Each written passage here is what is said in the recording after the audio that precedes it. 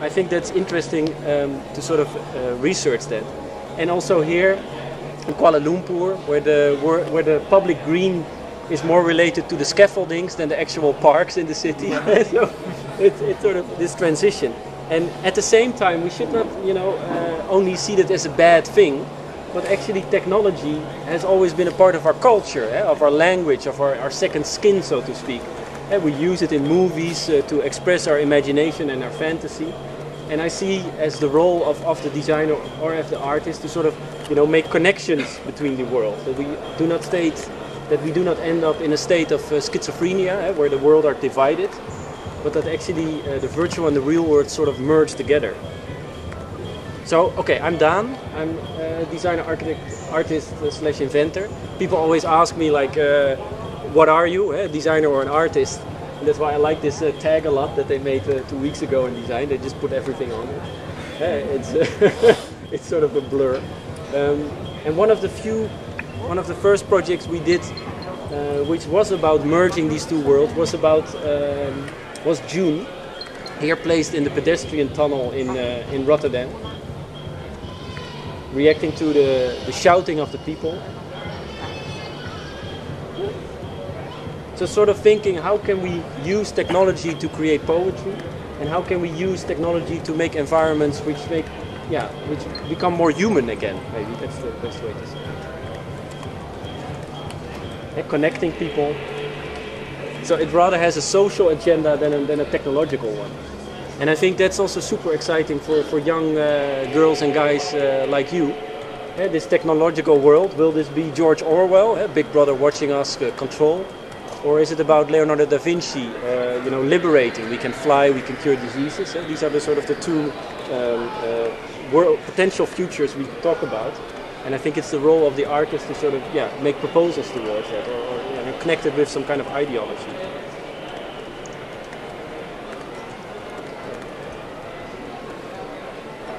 Oh yeah, wedding couples going there, sort of starting to occupy it on a daily basis. So it sort of generates different types of social behaviors, which sometimes are beautiful and sometimes are kitsch.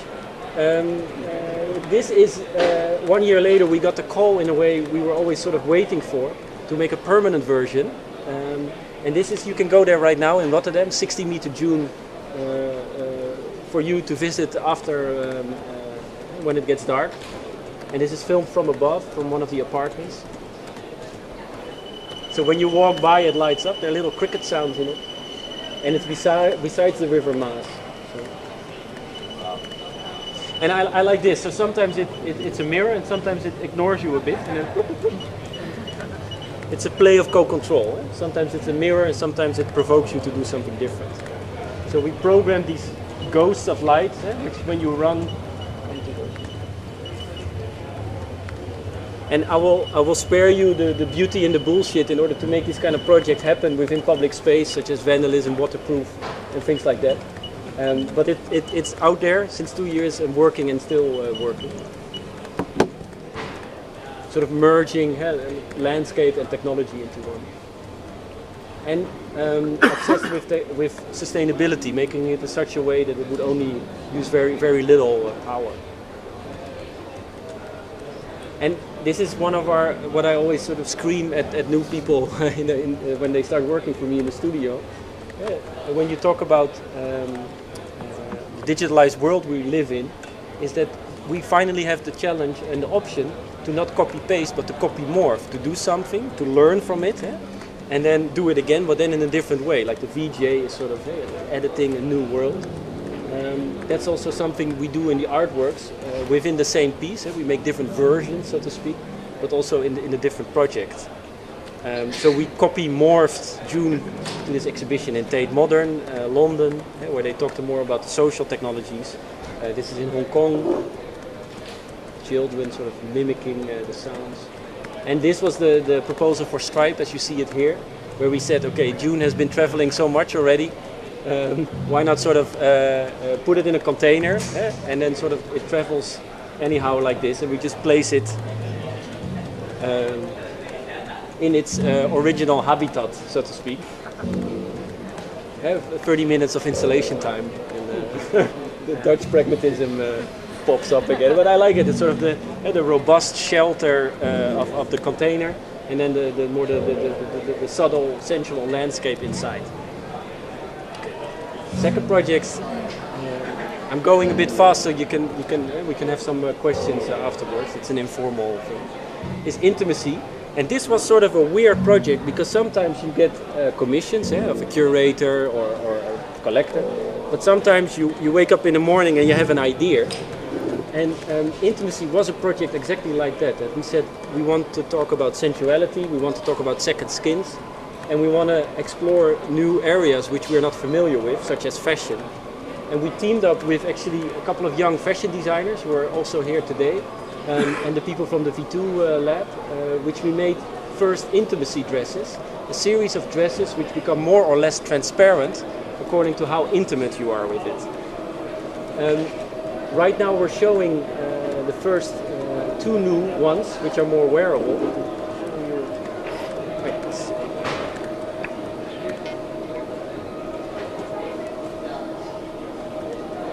So this one here, it's connected to the heartbeat of the model. So this is the black, going from black to transparent. It's made out of sort of like an electronic paper, so to speak. And all the copper wires and cables are sort of merged within the design. And it really is about sort of this idea of an active skin, which is connected to your emotions.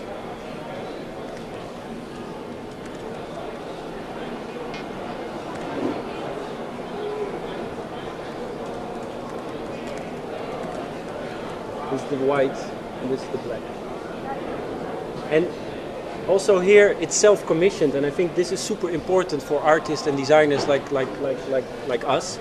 The client is mostly, 85% of the time he or she is without imagination, so she just wants June in color, which is completely boring, which is a copy-paste, not a copy-morph.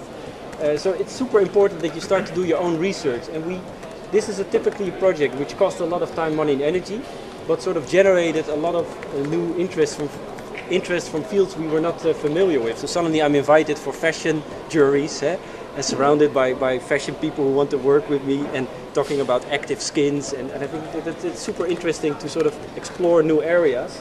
But what I want to show today, and I did this especially for you, is sort of Intimacy got really published a lot. So we had the Wired magazine publishing, and Time magazine, and Playboy magazine, all professional literature publishing it.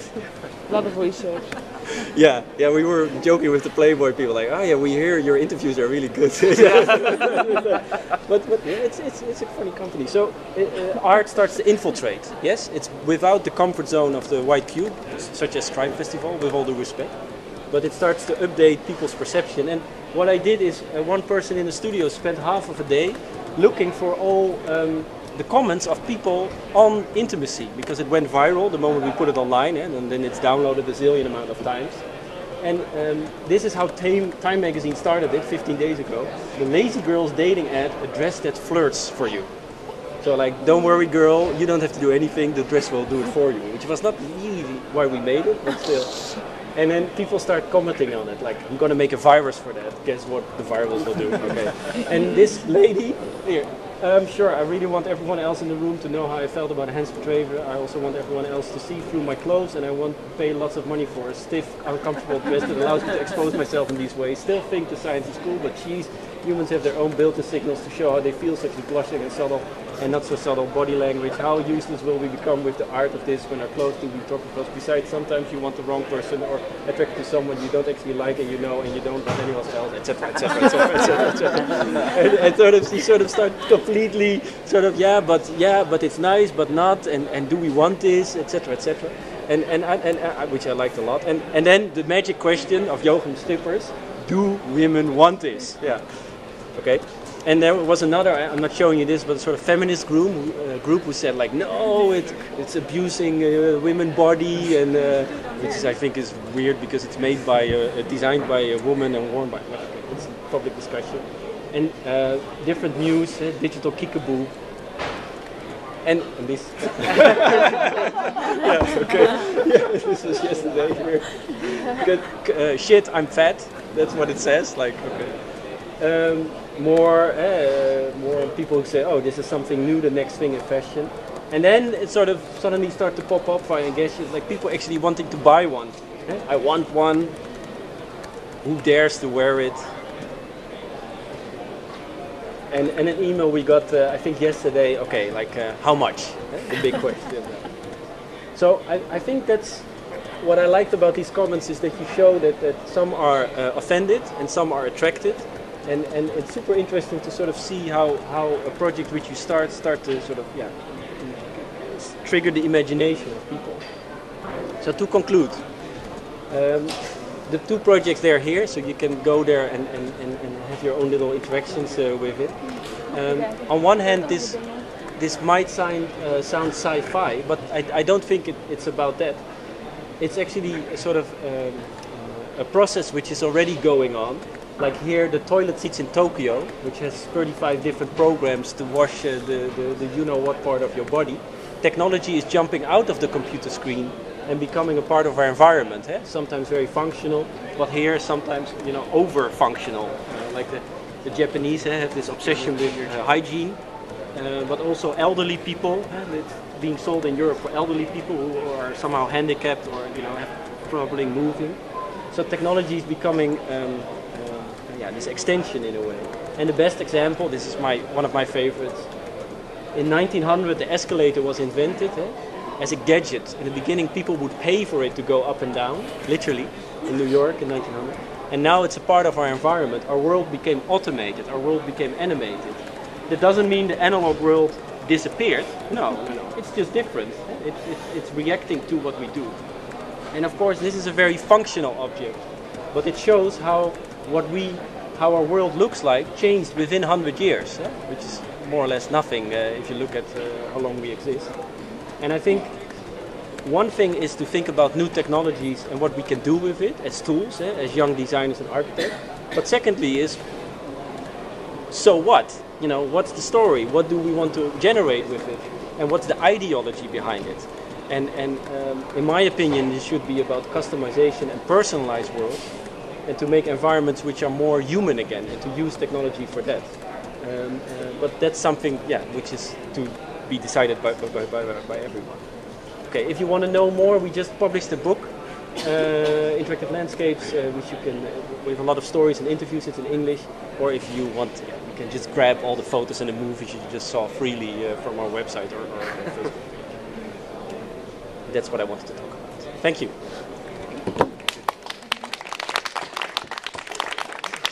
Now we have you're a lot, so maybe it's more interesting to have 5 or 10 minutes, some questions, or what you think of the beauty and the bullshit of in general. Yeah, please.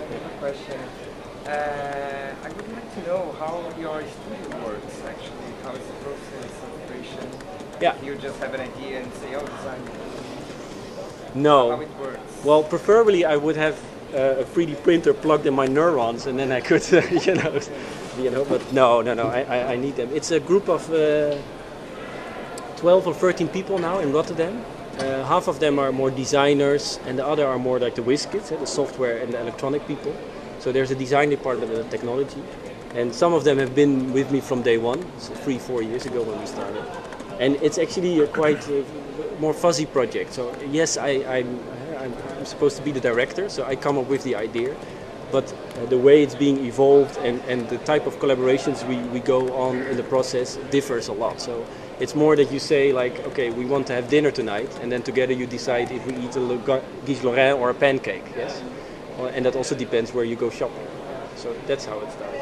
And we have a second studio in Shanghai recently with 4 people there now, where we more explore the larger public scale projects in China. And what is important is that we do the design and the technology. Yeah. But and we have an internship program, so 2 or 3 interns are walking around as well. And since it's such a small group, they are not just getting coffee from me the whole day, but actually being part of the process. And to be honest, I think 85% of what I'm doing now, I was never educated to do.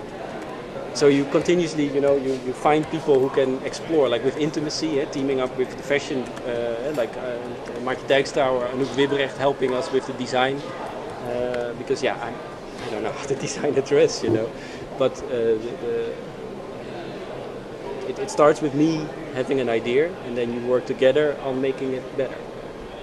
Is it important to work together with other people? Because I mean, you could decide to spend time on how do I design a dress. But Yeah, do you I decide- don't think that's so interesting. Yeah, Okay. I think what I'm doing now more, what my job is, what I like the most, is sort of traveling like crazy to figure out what's the most interesting context to place these kind of things. Sometimes it's fashion.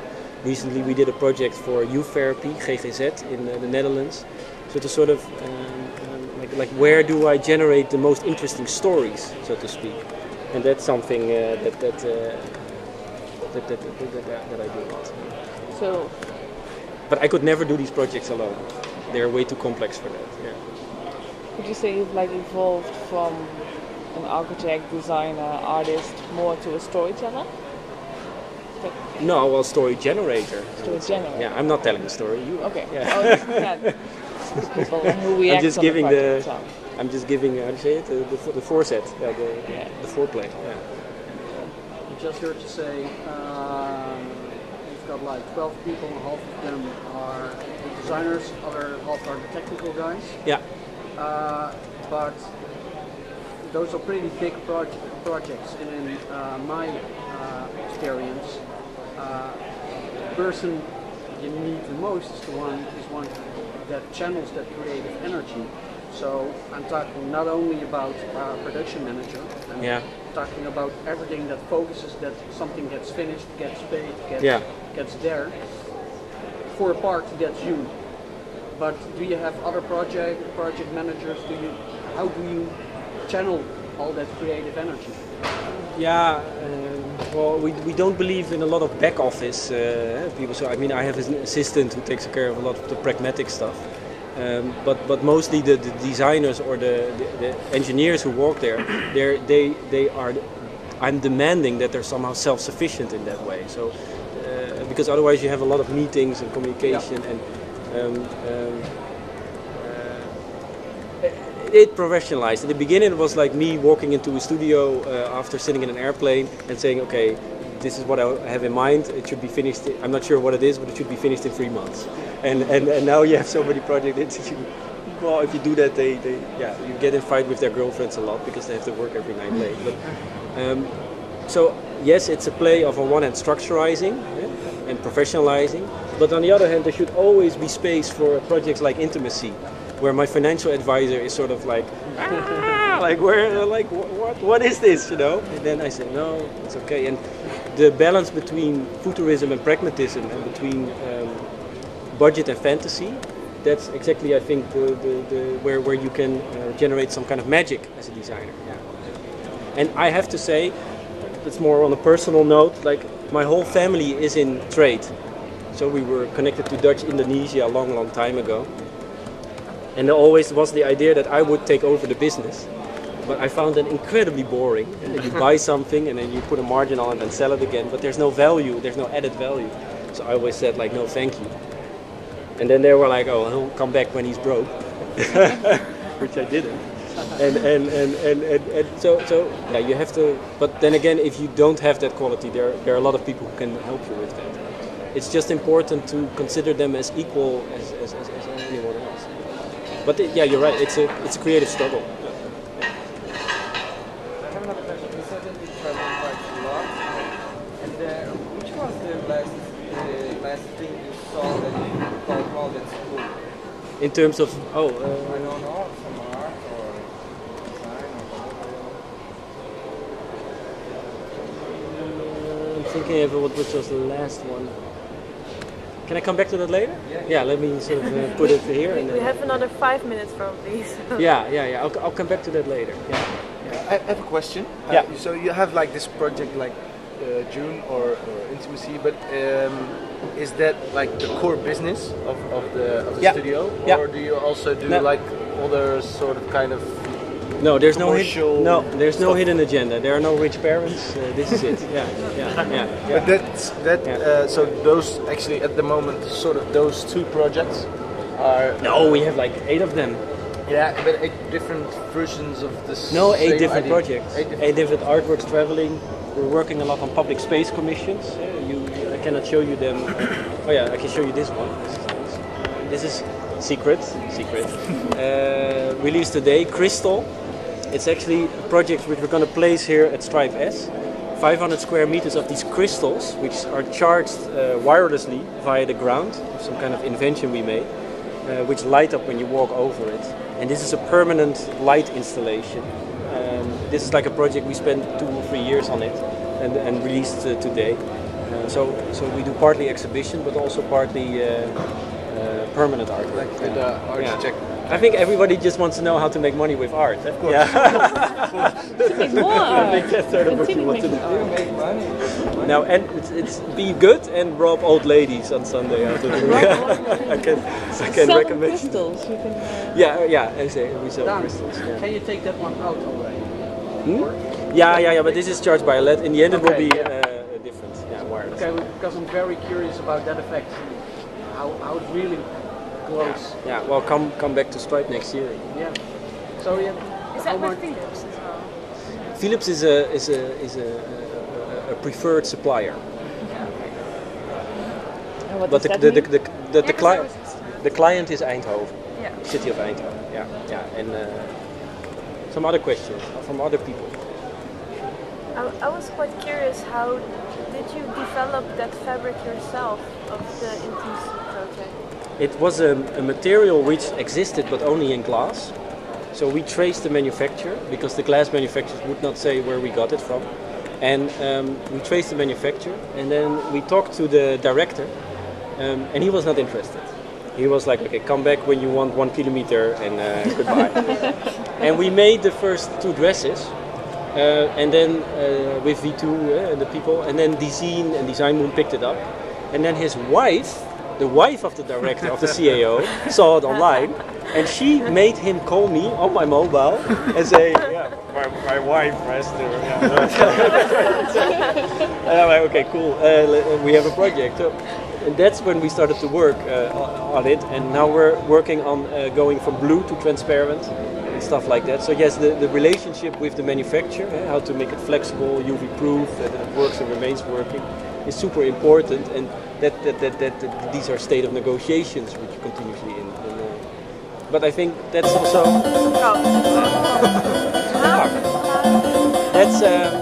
that's part of the creative process. Yeah. Is this? Thank you very much. Next time I'm going to answer your question. Yeah, I'm numb. Okay. Thanks, guys. Yeah. Sadly, Hey. this is the end of the last round of How Do You Do 2000.